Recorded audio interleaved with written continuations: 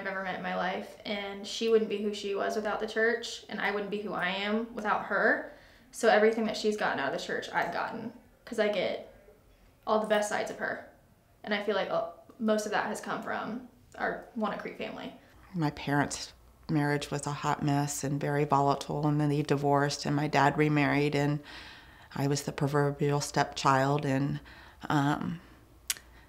never seemed to measure up no matter what I did. So I just never felt loved and accepted and a part of a family. I always felt like I had to strive and earn love and everything that should be naturally given to a child. So it was hard, but when I came here to Walnut Creek, I found that acceptance and that love from the people here. I didn't feel like I had to be anything other than who I was. In the 20 years I've been here, I've never felt like I've had to be anything other than me, flaws and all.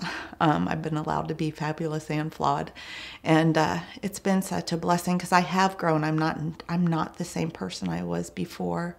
Through my journey, I've learned that I am lovable, I am accepted, and this is where I belong, not necessarily only at Walnut Creek, but a part of God's family, the perfect family where you are who you are, and there is no judgment. Even when you fall and you stumble, there's someone there to pick you up, give you a good hug, love you well, and point you back to Jesus.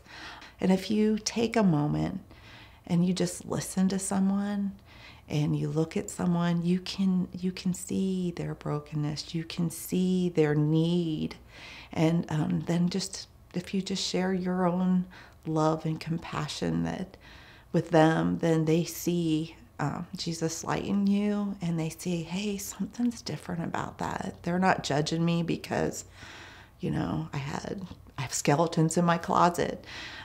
It's like, no, we all fall short, and God's desire is to love you. And it's not about preaching to people, it's just showing them God's love, the love that He so has abundantly shown me. So, and I've grown so much. I'm now teaching Thursday nights for our women's Bible study. I'm also a leader in the journey groups, and God just seems to be opening doors left and right and growing me in ways that I can just love others as He loves me, and it's so exciting to be a part of that. There's always a feeling of acceptance. Yeah. I don't think I've ever felt, if there are times in our lives where we've gotten really busy for a while, I was working on weekends, I missed a lot, and it was so wonderful to come back because nobody said, where have you been? Just said, welcome back. Yeah. We went to growth group, 2 weeks ago, 3 weeks ago for the first time in probably 2 years. And it was just like we picked up, like we were there last week. And it's like, hey, welcome back. We've always this is been great. welcomed. I've never been pressured to do anything at all in this church. But over time, I feel like I want to. Because I see others that are doing that. And, you want to be a part of a good thing. And we like it. Well, even with when you were losing pianists, nobody was like, hey, Jane, when are you gonna? No, never. You waited and waited, almost to the point where I thought, maybe they don't want me to play. Yeah. Yeah, it was when I was ready. It is good to get involved, and it's not something that comes natural to me. So with the sense of community and family that we got from Walnut Creek, Lisa and I, my wife, we've become more and more involved as time goes on. Again, we're both introverts, and this is not natural to us, but it's just been so easy since we've been at Walnut Creek. Everyone here, whether it's been hammered into by Pastor Steve or whatever it is, maybe the culture of this church that's just been gospel saturated, we see, yes, you are hurting. That's why we're here. That's why we're here to remind each other of the grace of God.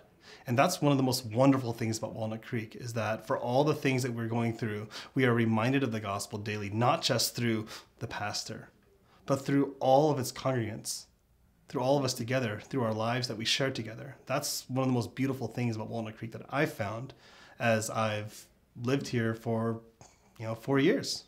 And so then we can minister, we can be ministered to. So I can share and be open. Sarah can share and be open.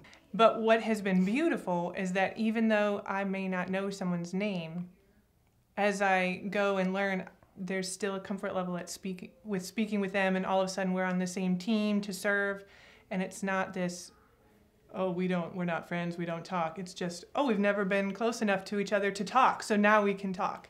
And that's been a huge blessing for me.